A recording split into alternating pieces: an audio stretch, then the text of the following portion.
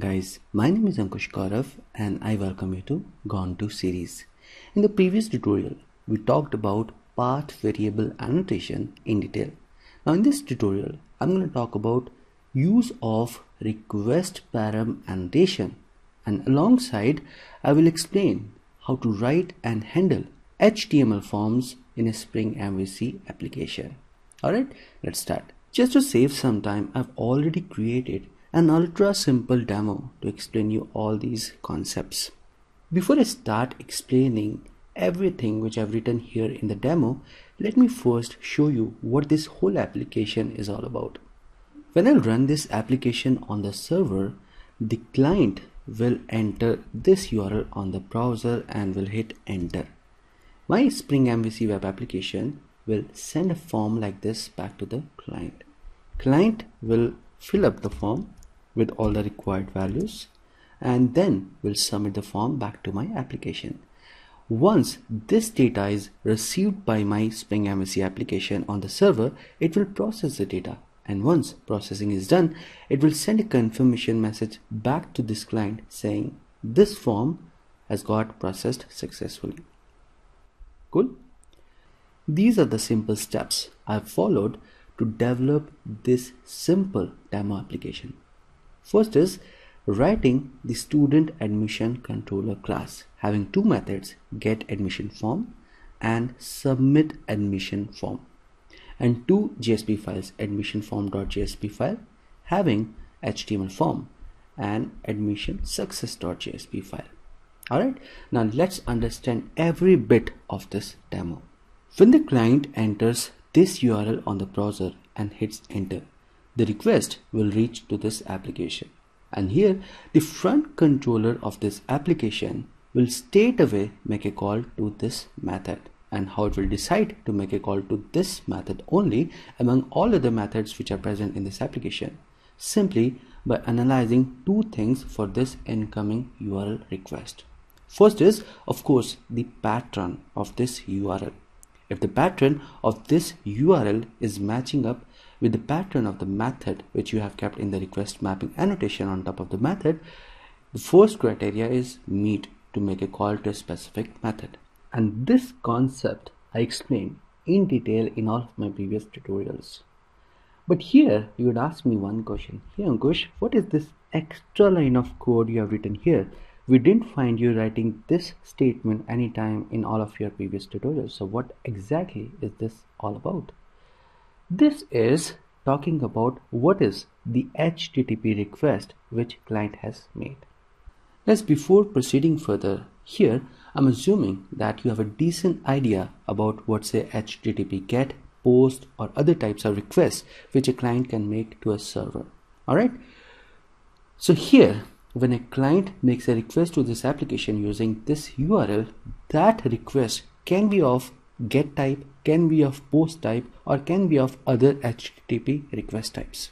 So when I write this statement here on top of a method, it simply means that this method can process only requests which are of type GET. Alright, let me explain you this way. When a client enters this URL on the browser by default makes a GET request to the server.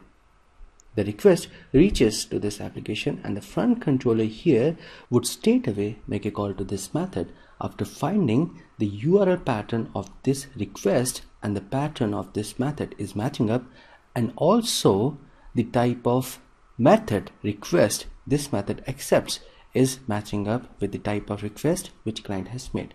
So here in this case, in short, the request was of GET type and this method also accepts GET type and its URL pattern is matching up with this pattern. That's the reason front controller made a call to this method.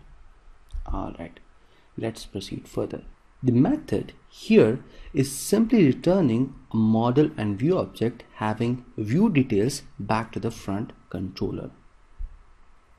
The front controller would then straight away forward the request to the admission form.jsp file. How? With the help of viewResolver class using prefix and suffix statements. So once the control reaches here to the admission form.jsp file, it prepares the response using this HTML code. If you observe here, it's a simple HTML form having two fields, name and hobby, and a submit button. The point to note here in this form is the method argument in this form tag. Here I mentioned the post. So when a client would submit this form on the browser, the request type which would reach here to the application will be of a type HTTP post. So this JSP file will simply prepare a response using this HTML form and send it back to the front controller. And the front controller in turn would send this HTML form back to the client's browser. And the client will see a form like this on the browser. He will enter all required values in the fields name and hobby and will hit on this button, that is submit button. Once the client hits this button, the request will again reach to this application with this URL and of type post. How? Simply because of the post method which is used in the form and the URL for this action attribute. And then the front controller would straight away make a call to this method after finding that the pattern of this method is matching up with this URL, as well as the method type for this method is matching up with this request, that is post. Alright guys, now I'm going to talk about a very important thing, and I would need a little more attention of yours to understand it. When the client submits this form on the browser, he will send the values of these two request parameters to this application along with the request, that is student name and student hobbies values. Now when the front controller makes a call to this method, the request param annotation used in the method would simply retrieve the values of student name and student hobby request parameters from the request in this body. Here the request param annotation will simply bind the value of student name with the name variable and the value of student hobby with the hobby variable in the method. So here further in the method you can use these values anywhere you want. Alright, let's proceed further. The method here is simply returning a model and view object back to the front controller, having the view details and the message which has to be printed in the response web page. Alright, so once it prepares and sends model and view object back to the front controller, now the front controller would forward the request to the admission success.jsp file with the help of viewResolver class. And here the file is simply putting the message value which the method has already set here along with other HTML code and sends this response back to the front controller, and the front controller would in turn send this response back to the client's browser. So when a client submits this form, my application here is sending this response back to it. Guys, there are a couple of points you should know about a request param annotation. Here when the client submitted a form with gontuseries as name and music as hobby, my application returned same values for the request parameters in the response. Now what if the client doesn't provide the value of student name and submit the form? My application here has sent back an empty string for name and music for hobby. Now what if in this case I want to give some default values to student name when the client doesn't provide value for it? I can do that using this syntax. So here what I'm telling with the default value property of request param annotation, I'm simply saying, hey Spring MVC framework, when the user would not provide value of student name, then please assign this default value to student name. Alright, so now after this change, let's see on the browser, if I do not provide the value of student name, what my application does.